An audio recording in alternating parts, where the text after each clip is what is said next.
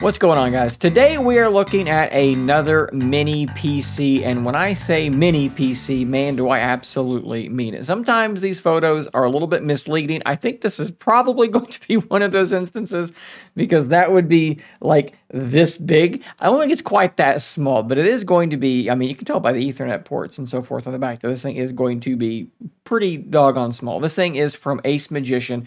It is a 12th gen N100 processor, 16 gigs of RAM. It's an M.2 SSD, which is going to definitely require some testing. It's got Wi-Fi, it's got Ethernet. $169 is the current price. On paper, this thing seems like it should be pretty decent. I have had it delivered in this very not descriptive box. So first, we're going to unbox this thing, take a close look at it, and go from there. All right, so like I said, this is in a very small box that really does not have any information on it at all. So we're just going to skip that part and open this thing up. Mini PC user manual. I doubt that this is going to be super useful either. We do have some foam on top. And you know what, guys? Maybe that photo wasn't all that unrealistic. My lord, this thing looks like it's, it's absolutely diminutive. Look at this thing. I cannot believe how small this thing is. Mac Mini, eat your heart out. You're not mini at all. You're actually gigantic, and they've got the power button on the top and the front, which is where that should be. Otherwise, in the box, we have these screws, we have the power supply, and we have an HDMI cable. And I'm guessing that those screws are so that you can basically mount this thing to the back of a monitor because it's so small. That would be very easy for you to do. Looks like we have 3 USB-A ports. We do have our power supply, which is going to be that barrel plug, some Ethernet ports here. These are fans, audio output like a headphone jack, and then 3 HDMI ports on the back. So this thing is, I guess, presumably supposed to be able to run 3 monitors, which is crazy to use something this small as a workhorse in that way, powering 3 different monitors. So I removed the 4 screws from the bottom to see how easy this thing would be to disassemble and potentially upgrade. And it looks like the answer is not particularly easy. You may be able to get into this thing further, but I'm not going to push my luck any more than that. You can see the fan here, some heat pipes up inside. Yeah, like I said, I'm not going to push my luck. I'm just going to put this thing back together and we'll get testing. And very strangely, interestingly, like the last mini PC that I reviewed from Camera, I think that's how that was supposed to be pronounced, it did not ask me to sign into my Microsoft account. It did a local account only. I set a password and then just my name, and off we went. So this is another one of these things you're going to have to watch out for. Sometimes they've tweaked Windows in some way that we're going to have to dig into and see exactly what we can tell about how they've tweaked Windows. Let's jump ahead, though, until this is done and we'll be at our desktop. All right, so we have arrived on our desktop. I would imagine these are all probably like web apps that are going to be loading in here in just a moment. Let me look and see if I see anything that's installed that should not be here. I have seen Chrome be pre-installed. I do not see that. This looks pretty bare bones, so we may be okay. Let's pull up our task manager. Let's see if we see anything running that also looks weird.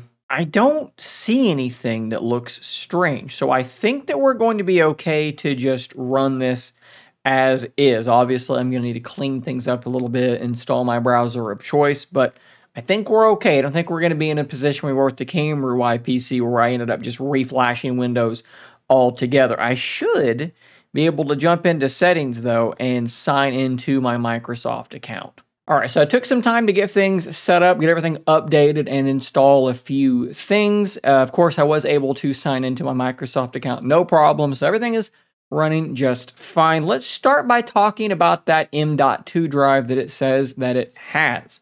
I ran this benchmark. Crystal Mark is a way to test your drive's speed. And without going too deep into this, because it really doesn't deserve to go too deep into this, these scores are not very good at all. For a normal M.2 drive, you might expect to see something that is in the realm of 4, 5, 6 times faster than this. So I would say that as you use this device, you may see some slowdowns here and there. I think I'm actually going to sleep.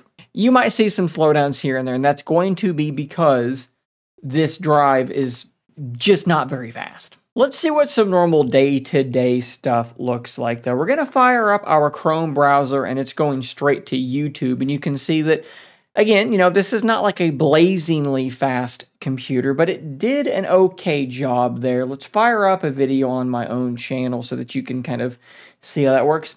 Seems relatively, decent to me. We're going to crank this thing up to 4K. 2160p. Granted, you're not going to necessarily see any kind of quality improvement there, but what we will be able to see is that it can handle that just fine. It's going to be able to render 4K video in something like YouTube or Netflix, whatever it might be. It's going to handle all that stuff with relative ease.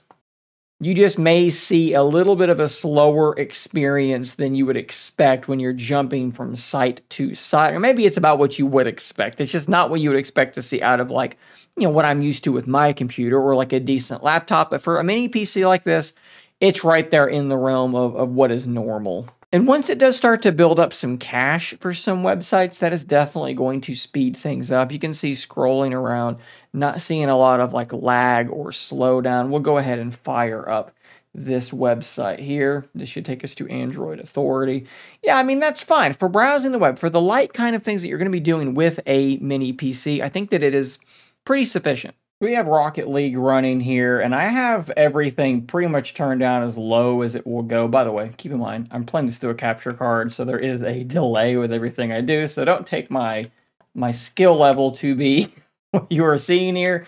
Very hard to play this way, but we're running around 30 FPS a lot of the time. Sometimes it does drop into the 20s, but this, I would say, is just barely in that playable realm. I mean, if you were playing this through, normal TV, not a capture card, so there's no delay, this is going to be a reasonable experience. And of course, we could lower the resolution of the game as well and see if we can squeeze out any more performance that way, because we are running at 1080p. So let's, realistically, let's drop this thing down to something like 720p and see what that gets us. Obviously, it looks significantly worse now, but we are actually getting up into the 50 FPS range, getting close to 60 FPS.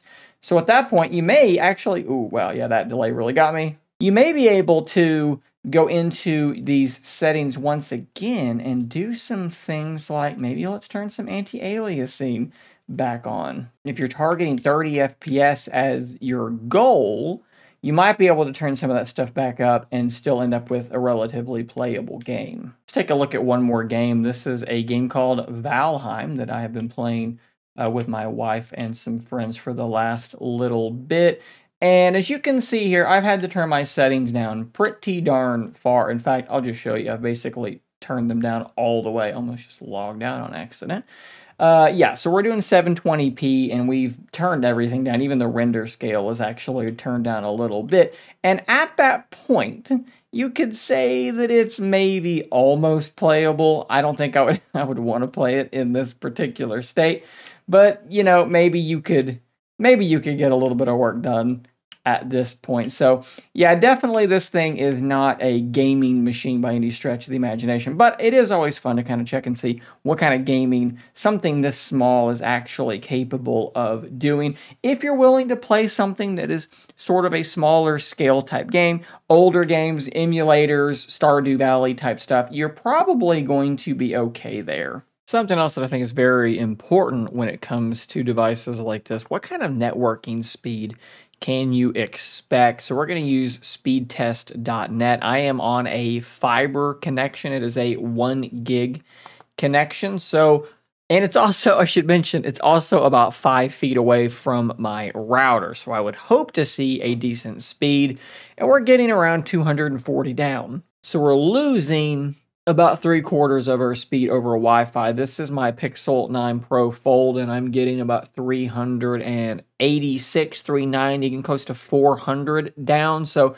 closer to half of our speed there over Wi-Fi. Same distance. The computer's literally right here next to me. So definitely not the best Wi-Fi experience I've seen. Luckily, if you're able to just run an Ethernet cable to this device, you are going to get much closer to your full speed. You can see I was at 867 down and then 948 up. Again, this is a 1 gig connection, so I'd say that's close enough for me. So this might be like the ugliest possible setup because I just wanted to throw this together and see if this actually worked.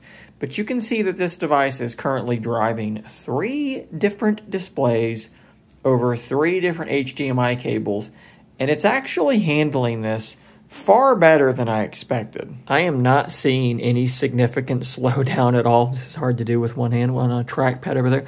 But yeah, I'm not seeing any significant slowdown at all. The thing is running pretty much normal. We have a video running here. We have the Microsoft Store getting set up over there. We have Threads running on the other screen. And it's handling it fine. I think to me, the most obvious way to use something like this, or maybe I would say the most compelling use case for me, is in conjunction with something like my Anker Nebula projector, using it as a media center.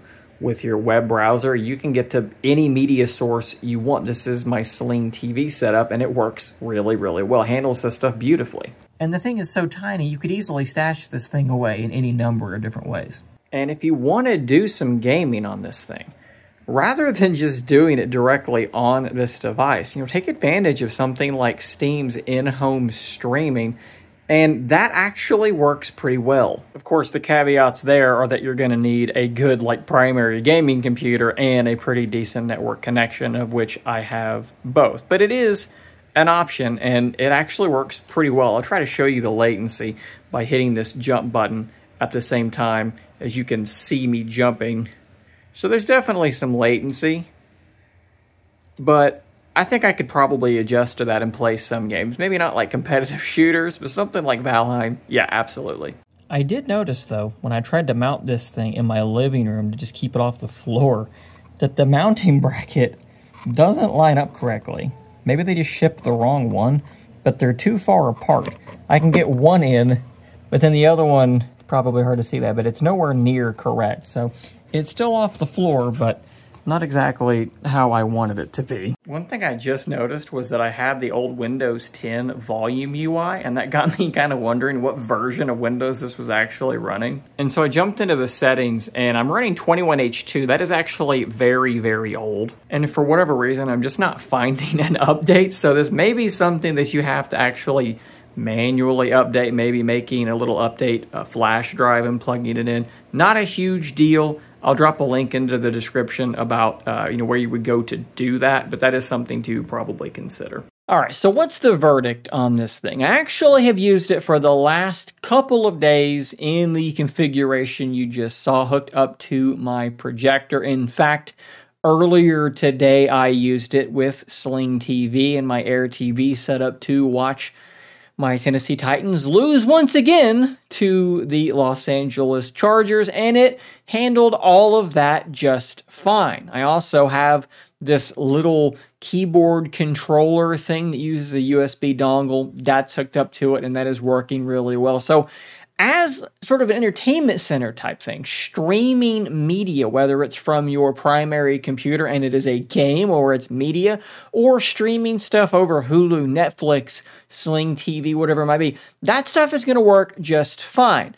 Browsing the web, basic things, email, Word, text document type things, that's all going to work just fine. And that's the stuff you got to keep in mind. For $169, if you know what you're getting and that matches up with your use case and you want something that's really small, really, really low power consumption, it can be hidden out of the way, this is going to work quite well. And yeah, you can even do things like powering 3 different monitors. So again, it's going to come out of your use case. If you're just, most of your time is spent inside your web browser and doing things like that with 16 gigs of RAM, I think it's going to be fairly capable. Just don't expect to be processing video, gaming, things like that. That kind of stuff, not going to work super, super well. I do want to say a big thanks to ACEMAGIC for sending this PC over for me to review. As with all of my reviews, no money has exchanged hands for the production of this video, and they are seeing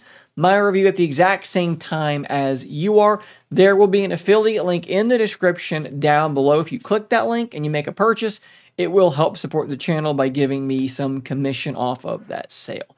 Thanks for watching. Subscribe for more content like this, and until next time, stay nerdy, my friends.